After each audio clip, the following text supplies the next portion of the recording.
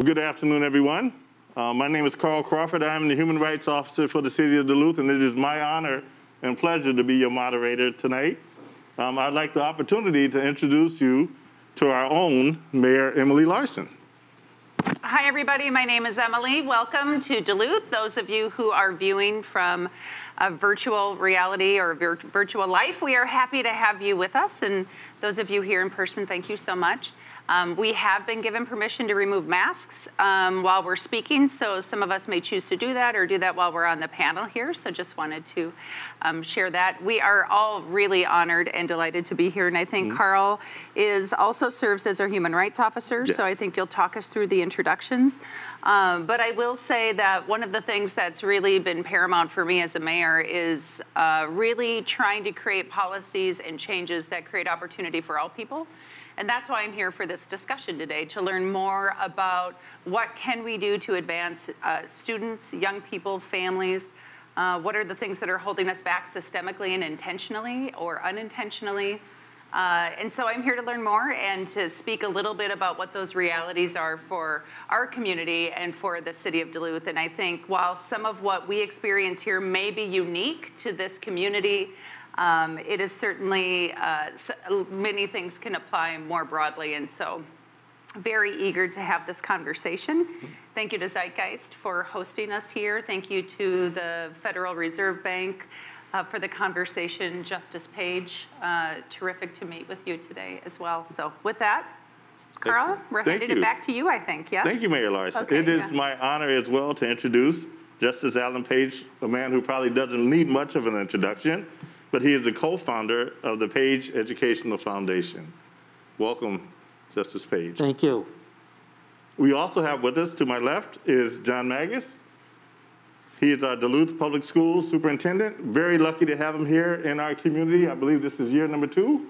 Yep, so about 14 months. All right, outstanding. Very happy to have you here. Also to my left is Kevin Lindsey. Kevin Lindsey is the former Human Rights Commissioner for the state and is currently the CEO of the Minnesota Humanities Center. Let's welcome Kevin. And to my far right is Neel Kashkari. Neel is the president of the Minneapolis Federal Reserve Bank. So let's welcome everyone, all the panelists, to our conversation today. And I will start with our first question, and I'm going to open that up to the panelists to feel free to answer that. And that is, what's working well for students or youth in the current educational system, in the city or the workplace or the economy? What is working well? Please, Neel. I'm happy to start. You know, if you look, I moved to Minnesota 5.5 years ago when I became president of the Minneapolis Fed. And I'd done some research on Minnesota before I got here. On average, Minnesota has good schools. On average, Minnesota has a highly educated workforce. On average, Minnesota's kids are doing well and getting well prepared for the global economy. So the averages are really good, and we should be proud of that. The problem, of course, is those averages mask terrible disparities beneath the surface. And that's where a lot of us are spending a lot of time to try to really get at that at a fundamental level. But there's a lot of good that's being done in Minnesota for Minnesota's young people today, but it doesn't include all of our kids, and it needs to include all of our kids. Outstanding, thank you. Other panelists would like to. Sure, I would say that being new to Duluth and new to Minnesota, but there are many trends that are similar here as in other places that I've worked. I would say that there's a lot of work being done to help our students accelerate their learning as we're coming back, hopefully to a new and better normal after the pandemic. And I think that really a big part of it is the caring, open-heartedness, and just dedication that our teachers show and our administrators and other individuals who are there supporting. I do think, though, as well, that there are internal challenges that need to be addressed. Those disparities, those inequities that we see, opportunity gaps that have been historically in place for underserved populations for many generations. Those are things that really need to be worked on. But I do think that there's the heart and the mind on the part of our educators to take that on and do their absolute best to close those gaps. Excellent. If I may, too, Please. I think one of the things that I've noticed to kind of build on these comments is that it feels to me that Minnesota, we are a state that really does good talk We seem to really talk about wanting to advance all people. We seem to really talk about wanting to make sure that all kids are ready and prepared to thrive. And then we don't really back it up as much as we need to, as much as we can, as much as we're supposed to, as much as we're kind of called to as a mandate of just being in, shared humanity with one another. We chronically underfund. Education communities often choose not to invest in additional levy capacity, all sorts of different ways. And I have found that challenging even for myself. As a parent, my kids have just finished the public K-12 education system as of last spring. But it's hard. You really are working so hard to do the best you can with the kids in your own circle. And we have to challenge ourselves to think beyond our own circle and to really envision all kids in that circle. And so, I think I struggle with that as a parent, as a mayor, but I think actually as a state, we do great talk, but across all political spectrums, but I have yet to see us really walk it to a place that I think a lot of kids and families would say, yes, that's exactly what the state is about. Absolutely. Thank you. Justice Page, if I can start with the next question. Sure. What is the single most pervasive barrier to support change in the current educational system within the city, the workplace, or the economy? Well, let me just follow up on what the mayor just said. We do a good job of talking. Yes. But when all is said and done, more is said than done. And we need to start doing as opposed to just talking. And now I've forgotten your question. Hold on. No. What is the single most pervasive barrier to support change in the current educational system within the city, the workplace, or the economy? The single most important or the single biggest barrier? Well, I would say it's an education system that fundamentally, systematically and systemically leaves too many kids behind. It doesn't work for students of color, whether they be black or other students of color, indigenous students. Doesn't work well for poor white students. Doesn't work well for disabled students. We need to get at the heart of why that is happening and why it doesn't work well for, we're coming to the point where it's going to be the vast majority of students. Yes. And we can't, as a state or even a local community, we can't afford that. Absolutely. Thank you. Kevin, Lindsey, kind of the same question. What do you see as the single most pervasive barrier right now facing us as a state? Carl, I appreciate the question. I think actually there's not one thing, and I think that's part of the problem. There's too many times within our society we think that there's one thing, one silver bullet. If we do that, then all of our problems go away. And all of the things, President Kashkari, the mayor, the superintendent, they all spoke to things that we need to be passionately committed to and moving forward every day. So this idea of funding and understanding it, ensuring that every kid gets what they need, this idea of being committed and seeing the whole child is critically important.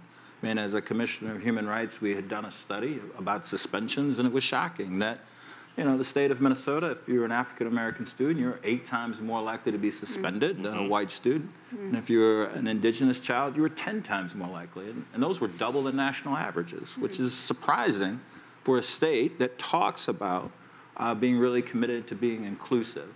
So I applaud the push by the Fed within this area, but I think we've got to first understand that we're not going to solve this problem with only one solution. We've got to move and do a lot of things very well, and then we've got to sustain it. And it just can't be talk. It has to be actual action. Thank you. President Kashkari, through your lens economically, what do you see is the single most pervasive barrier?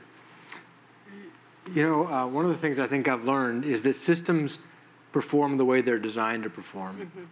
And we're getting the outcomes the system has been designed to deliver. And so I love what you said, Mayor, about our talk. I've been in Minnesota 5.5 years. Minnesota is world-class in talking about equity. I've never lived anywhere. I've lived in a lot of places, never lived anywhere they talk about equity this much. And to be so removed from the reality on the ground is jarring to me. And so, that's why, Commissioner Lindsey, you talked about how do you sustain it? Mm-hmm. That's why Justice Page and I said, we want to sustain change, go to the foundation of our state. And that's why we've said, let's focus on the Constitution of our state.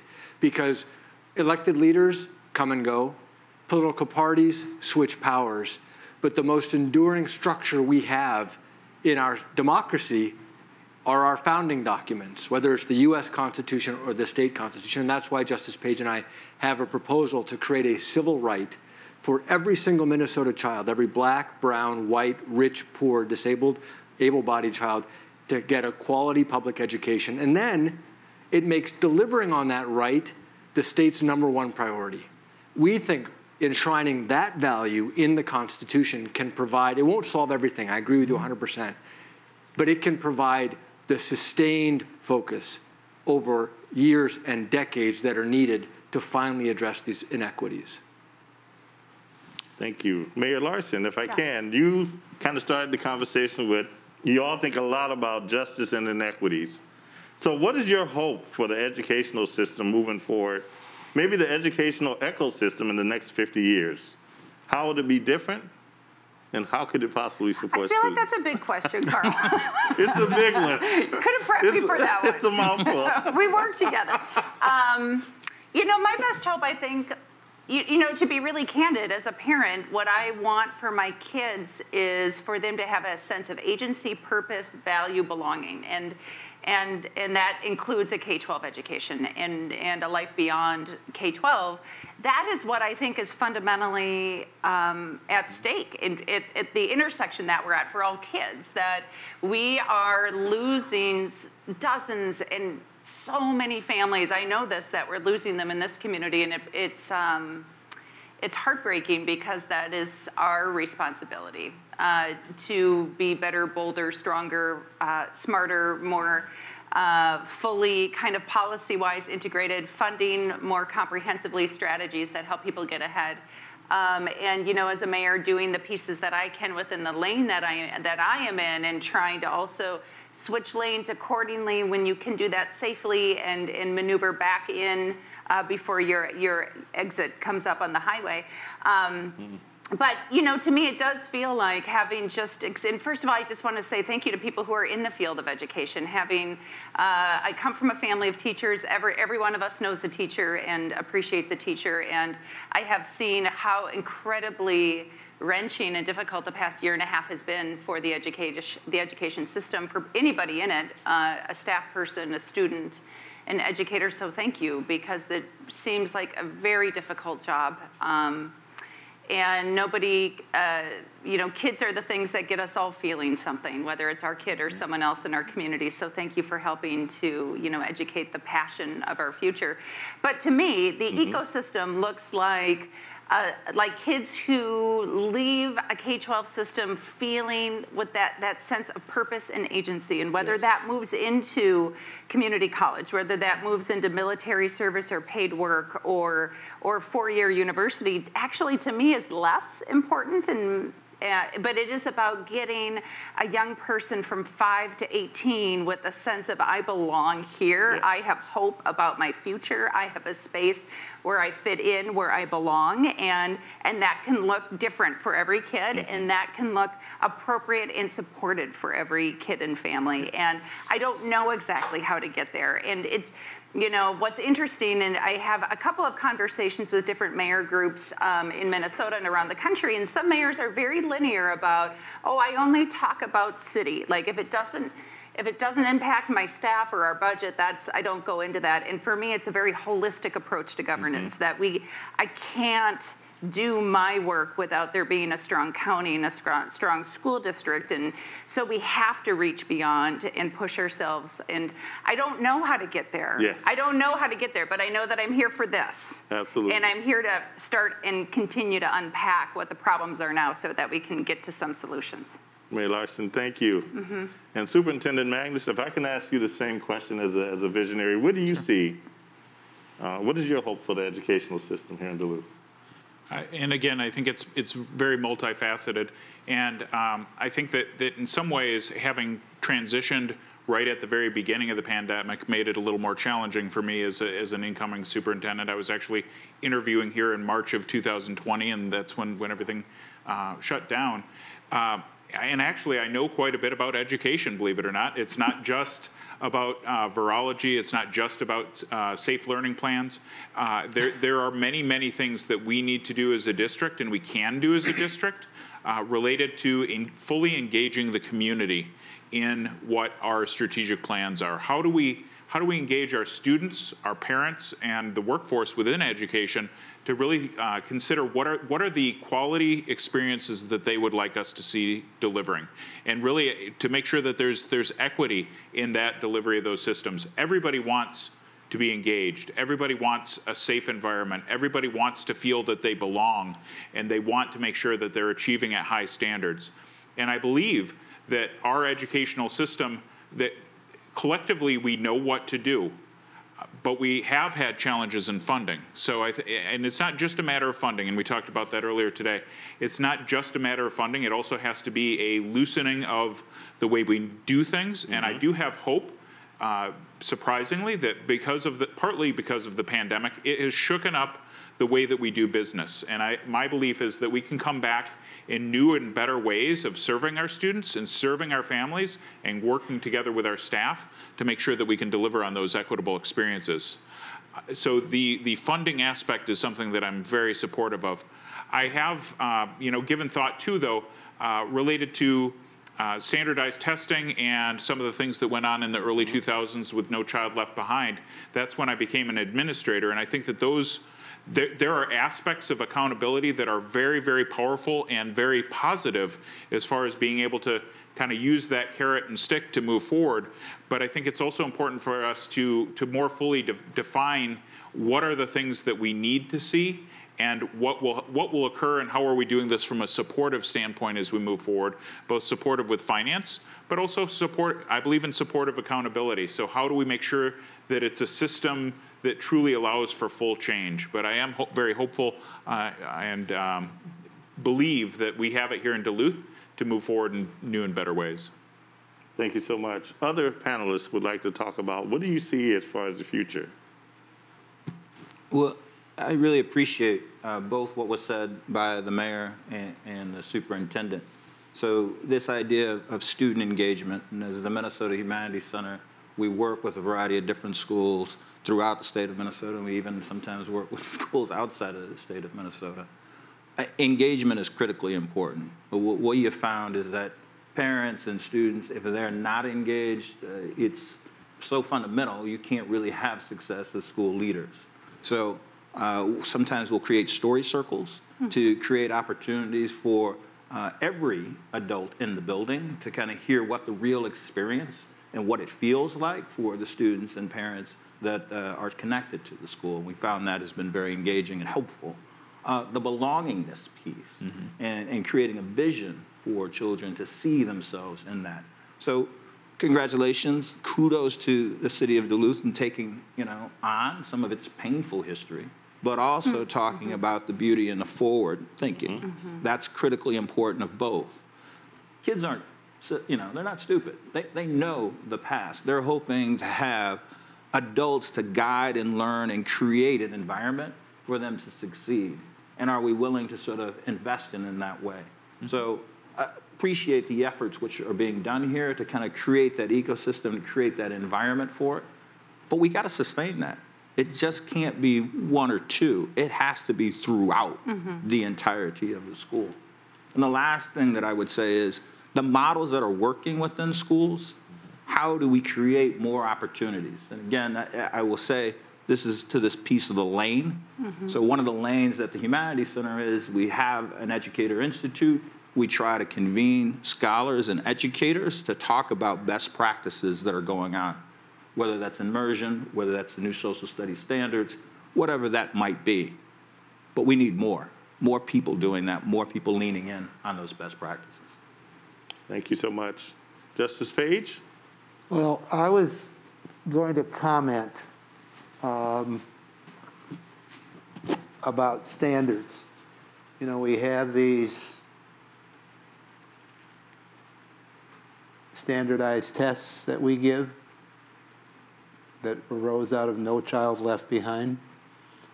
It would seem that they were, well, I don't know what they were designed for, but their effect is to leave a lot of children behind.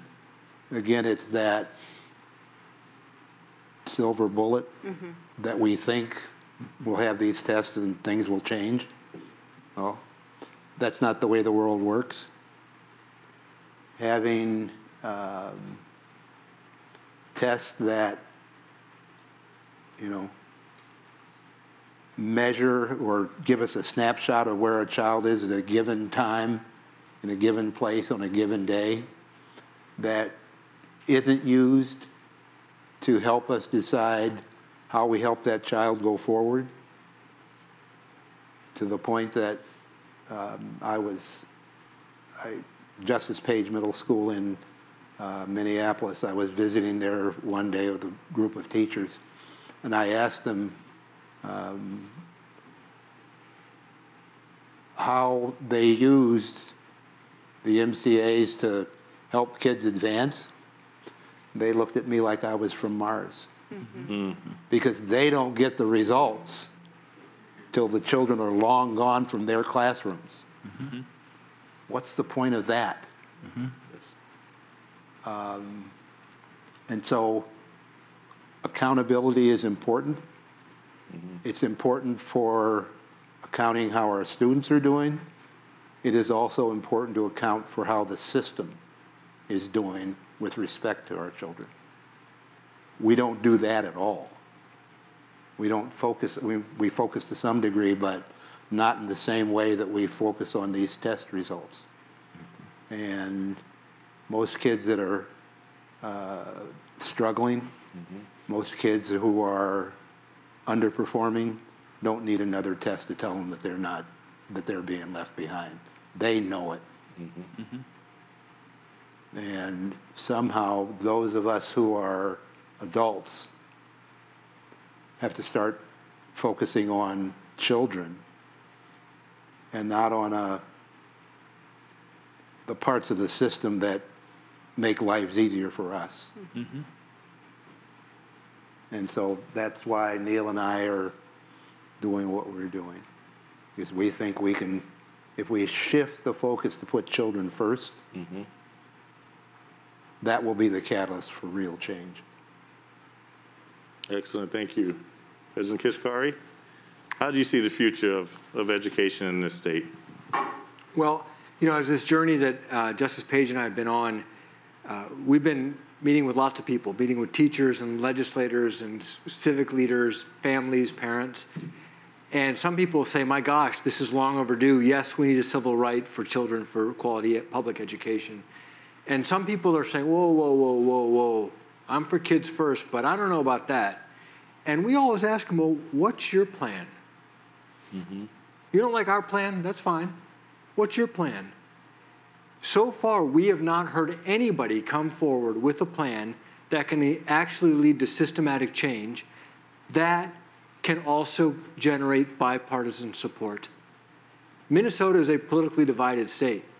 One of the things that I'm really proud of the work that we're doing is we've got strong bipartisan leaders on both sides of the aisle strongly supporting us. I mean, whether it's many Democrats of color in the legislature with conservative Republicans from greater Minnesota, the CEOs of the biggest businesses in Minnesota, and Attorney General Ellison. And these are folks who tell us, we don't normally agree with that, those guys over there, but we all agree with this. And so that's exciting to me, because a plan, a transformational plan that cannot generate bipartisan support is just a soundbite. So we're waiting for anybody who says, you don't like our amendment to create a civil right, that's fine.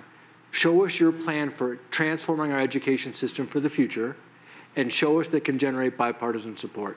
So far, crickets. So on one hand, I'm optimistic because I think that this amendment gives us a chance to really put children first. On the other hand, you know, as I said earlier, systems operate the way they are designed. And the reason that Minnesota has not tackled these disparities in decades is because the system as it exists today works just fine for a lot of people. And you say, well, we want to change it so it works better for everybody. I don't know. Yeah. So, I mean, I think we're at a gut check moment as a state. Back to what the mayor said. Are we actually serious about changing things? I think the jury is out. Thank you so much. And that really leads to this next question, which I'm going to open it up for all panelists. And as Mayor Larson spoke about, even myself as being a father, when we talk about our kids, it's emotional. It gets us right here. It kind of stops everything that's going on in the world. So what's inspiring you? What's motivating you about today's students or youth? What are you excited about? Well, I spend a lot of time in schools and classrooms. And quite frankly, the kids that I spend time with are my heroes. Mm-hmm. Their energy, their curiosity, their willingness to share and to express themselves, that's what gives me hope. Mm-hmm.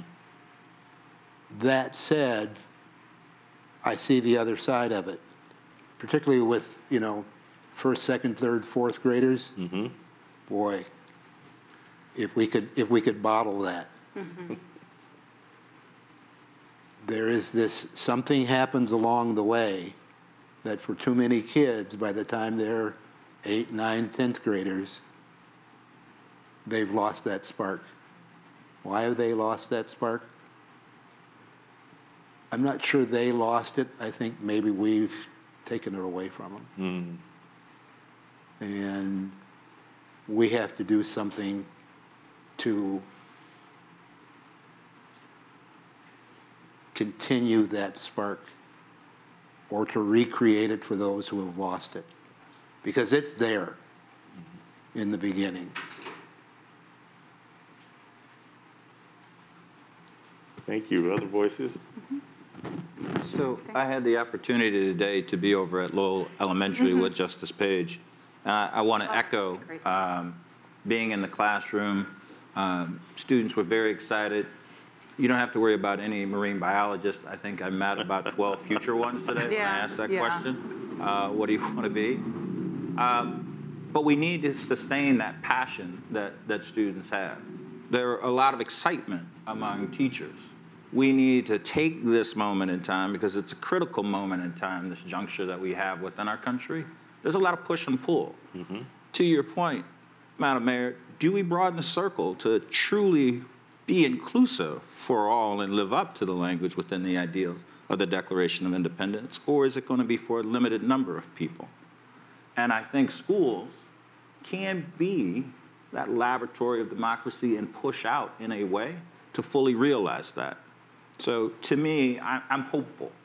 I think we do have an important moment before us, and if we lean in, we can accomplish great things. Because, as President Kashkari has said, this is the moment in time. The evidence is clear. We need to move forward. Mm-hmm. And I would agree that, again, the creative passion of our youth is just so inspiring, no matter what level it is. I mean, I've spent a lot of time with high school students, middle school students, but especially, as you said, the elementary students. And I remember reading a study once that said that 99 to 95% of kindergartners think that they're good artists. Mm-hmm. But by the time they're seniors in high school, it's flipped. So it's 90% of the students don't think they're good at art and 10% do. Mm-hmm. And I think that there's a parallel there with students' belief in themselves as owners of their learning. And I think a big part of it, as you've mentioned, is really the power of relationships. I think that if we haven't learned anything during the pandemic, I think we've learned the importance of togetherness and relationships and experiences that really engage. And I think that because of that, there's an opportunity like none other for us to really re-engage the full community in a deeper way. I think it's also a telltale sign, however, that throughout the country, and no different in Duluth or other places or throughout Minnesota, The students who said that they actually felt like they did better during the pandemic are quite often our students of color and students from historically underserved populations. So I think part of the reason for that was because they didn't have that judgment as when they're coming into the classroom for the first time. They weren't under situations where maybe they were 8 times more likely to be suspended. And so I think that in some ways, because of that, we have to really re-examine what was it about our system that made a vast portion of our students not wanting to engage, and that we were not fulfilling our responsibility of engaging. So it's going to take some deep creativity on our part, and it's also going to take some hard work. And when we talked about what will work, I think that really thinking about scientific improvement. When we're finding something that works, how do we make sure that we have the data and measures, and not just standardized tests, but looking at discipline data, looking at engagement data, looking at formative assessments. If we use that data so that we can replicate those successes, we need differences based on our different areas and different needs, but we also need to know if something is working in St. Paul with a certain student group, maybe it will work with some of our students in Duluth too, and vice versa. So how do we share those ideas and create that cross-pollination of ideas that we really need to change the system? Excellent, thank If you. I could, Carl. Please. So one part of your question was what gives you hope? Yes. And I was thinking this June when I watched our younger son walk across the graduation stage, and our sons went to Nettleton Elementary School, and each time our 2 sons graduated, I noticed how many kids weren't there who really deserved to be there, who needed us to have their back to get them there. But in particular, this graduation, and certainly there were students who may have graduated and chosen for health reasons not to participate in a public, safe ceremony. But it's heartbreaking to me that we are, as systems, allowing for that to happen. There's a piece of research that I remember hearing when my kids were young that every child needs 3 people to believe in them who are not their parents, right? Or not their foster parents, or not legally required to care for them. This could be a neighbor, a teacher, a coach. And I have really thought about that research over the years. Who are we? Who are we for those young people? Are we one of the 3? Is there a way? And maybe that's a system even that can be there. Maybe it's a Boys and Girls Club that can be that one of 3 people believing in that young person. But it's really struck me lately how much it's a collective effort for us to do better, to do different, and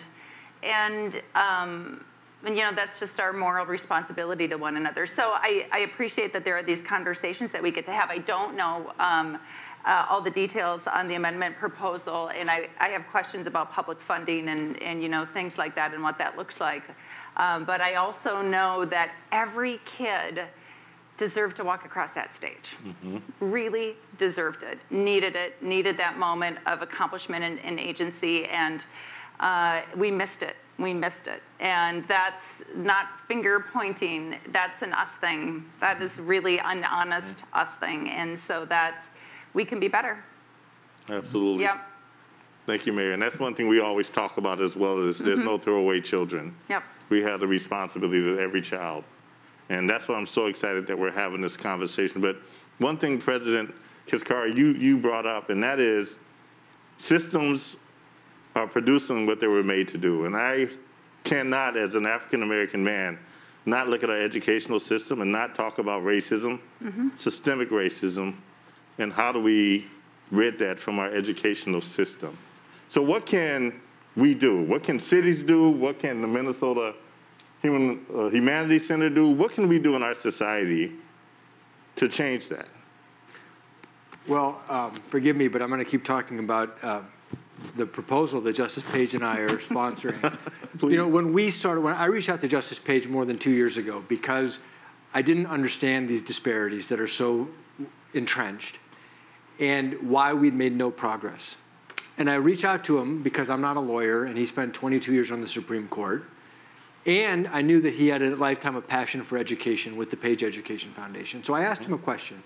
Is there a way we could use the law to break through the barriers and to lead to real change? And we started by looking at the state constitution. All 50 states have a constitution. They're all different. all 50 state constitutions say something about education. Minnesota's education provision in our Constitution today was written in 1857. And just as a quick history lesson, in 1857, slavery was still legal in much of America. So why is Minnesota's education system today producing the outcomes it is producing? Maybe is because it was designed in 1857, and it was not designed for poor children and black children and brown children and indigenous children. Maybe the education, you know, and there are these wonderful teachers in Minnesota. We've met so many of them that are working so hard. But if the system is fundamentally designed against them and against the children they are trying to teach, they're just, I mean, it's got to be an incredibly frustrating experience for them. Now imagine a world where the system is designed in their favor, supporting them, helping those kids. It's just a different world. And so when you ask me why is there racism in the education system, I would say to you, how can there not be when it's a system that was designed in 1857? Absolutely. I mean, it's that fundamental. Yes, thank you. Others? And I'm kind of getting assigned to that. I need to start asking some questions from the audience as well, but others would like to talk about that. So one of the things which is going on currently within our country is this conversation about critical race theory. And the way that President Kashkari talked about the way in which courts or the way in which the legal system might look at and interpret the law and understand would be defined by the circumstances, the time of the day of the respective judges. That's a conversation that might happen within first or second year of law school. So when we talk about critical race theory, that's very different than when we talk about race or the history of our country within K-12 education. So the first thing is, let's have a real conversation about race in our country. If you look at textbooks, by and large, there's very little information about African American history within textbooks. Julian Castro was at an event and he asked a prominent publisher of K-12 textbooks, name 3 Latinx leaders that are prominently discussed within textbooks. Here's a publisher of a textbook, person couldn't do it. So we're not having folks overtake the country through critical race theory in our K-12 education system. What we're doing is we're having a long overdue conversation just about the history of race within our country. And if we truly are, again, going to live up to the ideals of including everybody within, that's something what we should have as a democracy. Now, there are some people who have not been a part of that. They might feel intimidated or threatened by that, but that doesn't necessarily mean that we should stop having the conversation. So let's honestly face what we are as a country. We are a country which has denied rights and enslaved individuals. It took us 400 years to get to this moment. Hopefully it won't take us 400 years, but we've got to acknowledge that past history. But here's the thing. We're not defined by the past history. We can chart a different history for ourselves. Let's do that. Let's lean in and create that different history by honestly talking about it, by honestly carving out a different future. That's going to be challenging, but that doesn't mean that we can't do it. We just sent 4 individuals around the globe who weren't astronauts, and we landed them back on this planet. Are you saying we can't have a conversation about race if we can do that? And thank you for pointing out the difference between wanting to really responsibly look at the results of our system through the policies, through the procedures, through our own actions that have created the results that we have. The difference between that and, you know, to some degree, the polarizing aspects of critical race theory.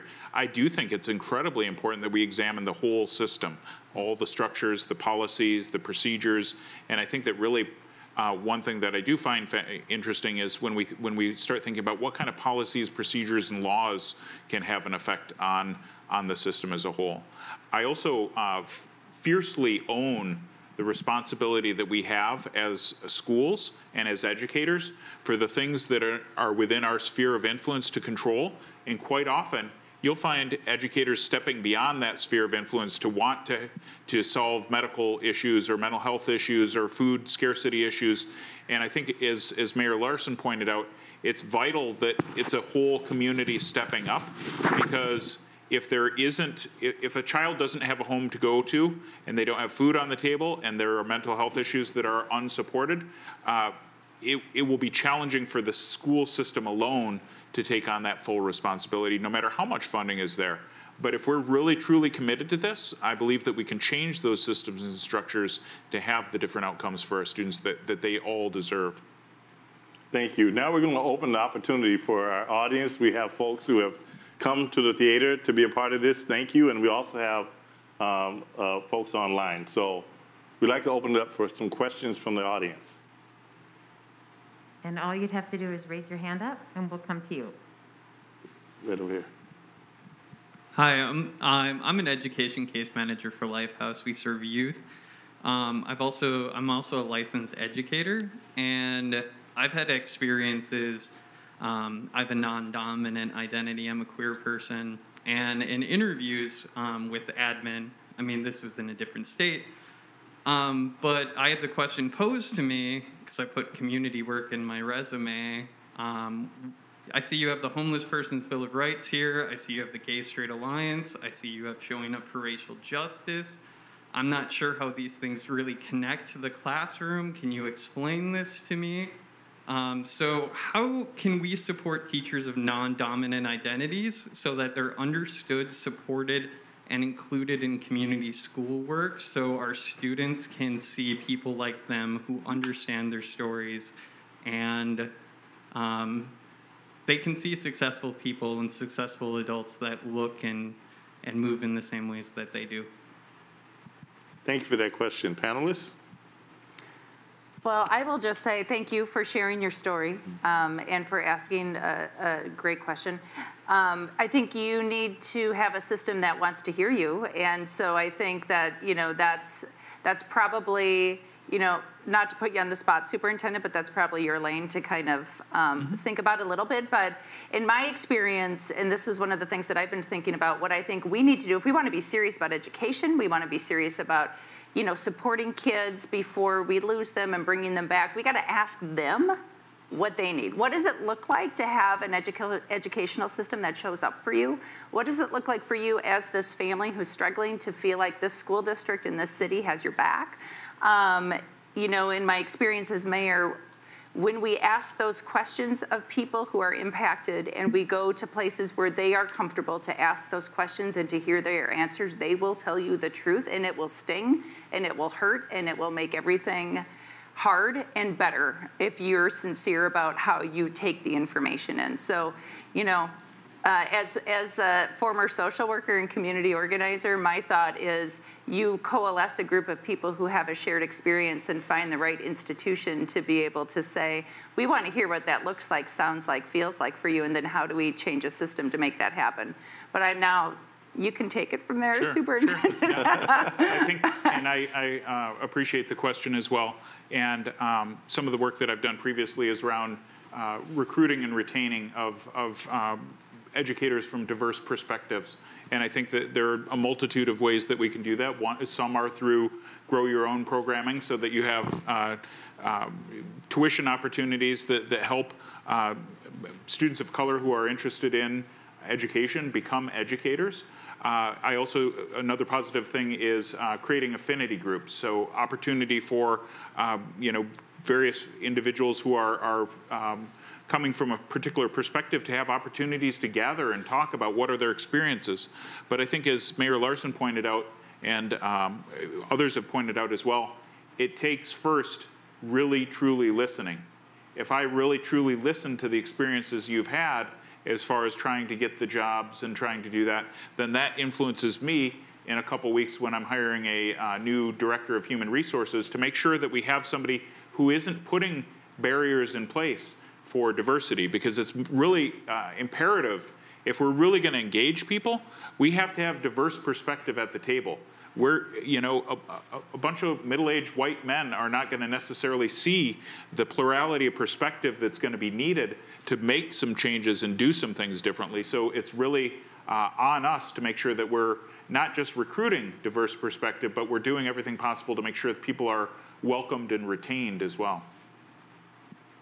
Thank you. We have another question from the audience.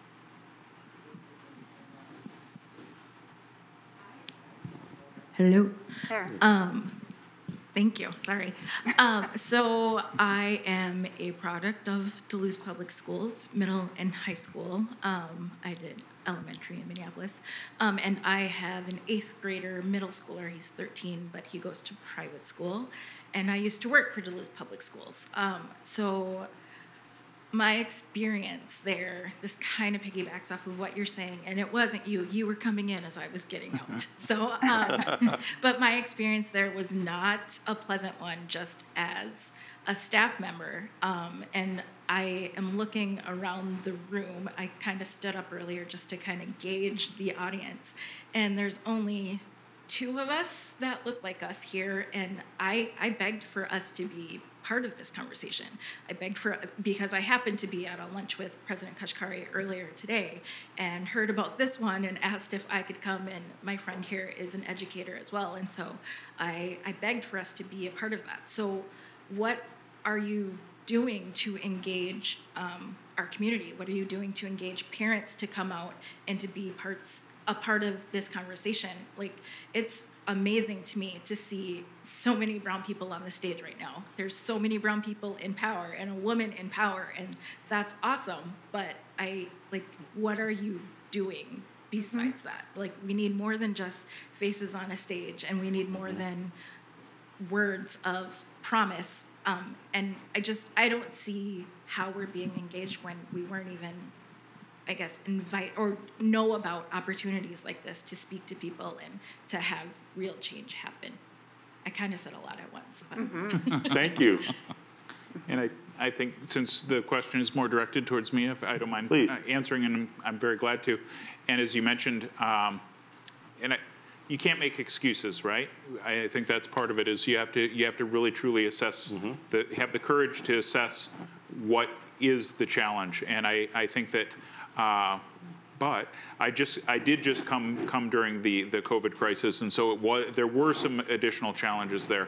My intention was to start with fully engaging the community around a strategic planning process, and that is really an important part of what we'll be doing this year. And I would give a couple of examples of things that we've tried to do as well. And maybe one would be the community conversation around school resource officers that we've had. We explicitly worked to find an outside entity, Marnita's Table, that was highly skilled and respected for bringing in diverse perspective to the conversation, so that we can truly listen and can truly take into account those opportunities for change. So I would say the strategic planning process is one. The opportunities we've had trying to engage the community in a fuller way, and we also have increased the number of positions we've had that are in support of equity.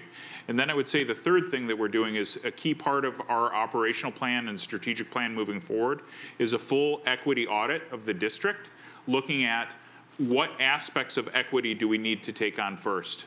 Because, equity can affect, it's part of everything, right? So when we're thinking about what bite of the elephant to take first, we want to make sure that we have a deep analysis that will be through engagement of our students, staff, and parents related to what their experiences have been, so that we can learn from those and listen, as we said before, so that we can get better, so that we can make those changes. But it can't just be all talk and no action. Could I add? Please. Just, on behalf of the Federal Reserve, we have a very conscientious strategy, just like the lunch that we did earlier today, to reach out to diverse communities and women-owned businesses and small businesses, people that we have not done a good job engaging with historically. And it's a focused, serious effort. But I'll tell you this, it's hard work. And we're proud to do that work, but sometimes we need help. So I'll give you an example. How do we reach people? We reach people through our website. We reach people through email lists. We reach people through social media. But you have to be on our email list. You have to be connected to us on social media. And so one thing you could, first of all, you helped us by participating today. You helped us again by saying you want to come this evening. I'm thrilled that you did. And if I may be so bold, you can continue to help us by when we send stuff to you, which I hope we'll be connected now, you can share it with your friends. Because part of this, these networks grow organically, and we've been trying to grow them quickly. We're making progress, but we're not making progress as quickly as we would like. And so anything you could do to help us, we would welcome it. So thank you. Yes, microphone. So I graduated from Denfeld High School in 2000. And back then, my mother was the only black teacher in all of Duluth Public Schools. Right now, there is only one black teacher in Duluth Public Schools, and she's student taught under my mother. And it's been 21 years. It's been 21 years, and we have one black teacher. Like, that hurts. It hurts our community. It hurts our kids. And we've had teachers come and go. So it's not that we're not getting black teachers, but what are you doing, or what do you plan to do to keep educators here? We need more, and then we need them to stay. And as I mentioned before, previous to being here in Duluth, I was in Green Bay, and I worked really closely with the National Education Association on a recruiting and retaining program that was also partially, it was on recruiting and retaining of quality educators in general, but as part of it, we also recognize that quality means diversity. And so partnering with them, looking at what are some of the best practices of recruiting and retaining. Some of the best practices, as I mentioned before, formation of supports for the educators we have, so that it's hard to have an affinity group with one person, right? But we need to make sure that we're gathering enough people, and we have enough people in the workforce so that we are able to have those diverse perspectives. But I think another really important part is, what are we doing for opportunities for grow your own programs? Because if we look at the staff members we have more staff members who are coming from diverse backgrounds than we have educators or administrators. So what are we doing to perhaps provide tuition reimbursement or support programs for people who are interested in becoming educators? Because a lot of times institutions will recruit from far away to get diverse perspective as employees in the district. But if people don't have the ties and there isn't that sense of community, people don't necessarily want to stay. So how are we taking the employees of color that we have in the organization now and making sure that we're listening to those experiences and improving on those experiences so that we're not losing the very people that we have? That is something that is really important to us. And I also, when I was hiring for my number 2 position, my assistant superintendent, I purposely was looking for a diverse perspective in that hiring process, because I think it's important for us, if we're going to have conversations about what we need to do to change our practices. Again, it can't just be the same old people at the table. We need to make sure that we're having people that are going to courageously challenge the realities that we have, and then we have to have the courage to follow through on those changes too. And that also takes community courage as well, because if the school district starts doing things in new and different ways, we have to make sure that the public and the community are understanding the what and the why, so that we can all move forward together. And to be honest, when we were talking a little bit before about the anti-critical race theory aspects, that concerns me, that sometimes those sentiments are growing in communities, because I think sometimes what it makes people do is turtle in when it comes to things related to equity. And we need to have the courage to stand out and do what's right no matter what. Thank you. I want to thank you all for your questions and really rich dialogue. Do we have time for one more question? I think we have one more in front. While the question's coming forward, Go ahead. I just wanted to thank the superintendent for his response about growing within. He talked about recruiting and retention. Too many employers think about recruiting and not retention, and retention is really where the action is. So I applaud you for that. Hello, everybody. My name is Veronica Kilian. I want to share a little bit about my story before it's more of a comment. It's not a question, and it's an offering. I went to school with Stephanie. So 21 years ago, we were both at UWS. And fast forward, worked in Duluth and was never, let's say what I brought in was never valued. And I went through, I worked in early childhood, elementary, middle school. Anyway, I went through all the way from pre-K to university. I was never retained, be it in Duluth public schools or any of the other areas, because what I brought to the table was not valued. I moved to the cities thinking that over there the grass was greener. It is not greener anywhere because non-white people are still treated the same way. So what I want to offer to you both, Madam Mayor and Superintendent, I am back here. I went to school here and I want to come back because when I left, Elder Cloudy Washington told me, when you go, get that education and come back to bring change.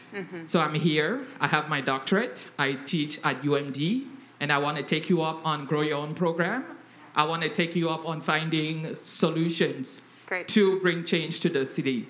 My name again is Veronica Kilian. You can Google me, whatever. But please, I will find you if you don't find me, because I have community engagement in my pocket, and I know where to find people. So this is what I'm offering so that we can work on bringing change to the table. Thank you. Thank you. Thank you so much. That's amazing. That's amazing, Veronica, and I'll give you my business card to get to them, too. We have one more question from the audience. Yeah, so my name's Jordan Johnson, Executive Director of Lifehouse. Thank you all for being here. And just a quick question. One, you talk a lot about parental involvement. We are their parents at Lifehouse. And so just thinking around what that looks like around community engagement and involving community partners who are potentially their parents. And then the other thought, I was thinking around your law that you have going forward, and is there a possibility of potentially having a council for racial justice? Like we talk about human rights, but just calling it what it is, like having some kind of advisory group holding systems accountable in some kind of government entity as a possibility, whether it's a local level or state level, for consideration, or is that being considered at all? So, thank you. You're looking at me, Carl. You're looking at me. I can answer that in your closing comments, or how did you want to do the next part? Yes, I would like you to answer that, and then we're going to close. And I want to thank our panelists. But we'd like Mayor Larson. Because I know we're on a time schedule. We are on a time schedule. Jordan, thank you for that. So I am completely open to hearing more about what that is. Yes, right now we have a Human Rights Commission. We also have an African Heritage Commission, an Indigenous Commission, and a GLBTQ Commission, which I did not fully acknowledge the name of. I'm sorry, I just didn't have it in the corner of my brain. So that's what we're doing locally, and we have space to do more, always. It feels a little inappropriate for me to be the close. There are really important voices here, each equally important, including yours in the audience. And I will just say two things. One is when people come into my office and want to share something with me as mayor, they'll often have facts and figures and a packet of information, which is awesome, but I'm not interested in that. We can come back to the facts and figures. Tell me your story. And so it was really awesome that we had 4 people in this room and probably more at a distance who had stories that needed to be heard and told. Because I can't argue with your story. I can't tell you whether your story is true or not. It's true because it's yours. And when you start with your story, that is how you change and how you create change. And so thank you for sharing your story today and letting us know that that's I hear the call. So I'll just say that. And then an earlier question was about hope. What gives you hope? And I don't think I really answered it, but I think one of the things that we are all here for is, of course, we're participants like you in this active democracy, and an active democracy that is changing shape and changing course and cannot imagine a more dynamic time than the one that we've lived through. And what gives me great hope is that this generation of young people, from preschoolers to 25, this is a no BS generation. They get it, they see through it, They call it. And they are incredibly resilient. The fact that they are standing makes them resilient. The fact that they have withstood whether they're living, regardless and inclusive of where they are living and how they are living, and there have been tremendous pressures and chaos and political upheaval and all sorts of things that have caused people to really find reasons to doubt the sincerity of people in power and the depth of our humanity, and yet they're there. And that gives me great hope and I think is part of the reason why all of us are here. We don't maybe have all the right answers, but we have some thoughts about what some answers could be and some invitation for us to grow more, hopefully closer together by finding some shared answers that really move the entire state forward. So it's been really a pleasure to be here with all of you. Such a pleasure to meet you, Justice. It's my first opportunity to visit with you, and thank you all for investing in the conversation, and thank you, Carl, for moderating. Thank you very much. That wraps up our time together this afternoon. Let's give a welcome, thanks for our panelists today by giving them a round of applause.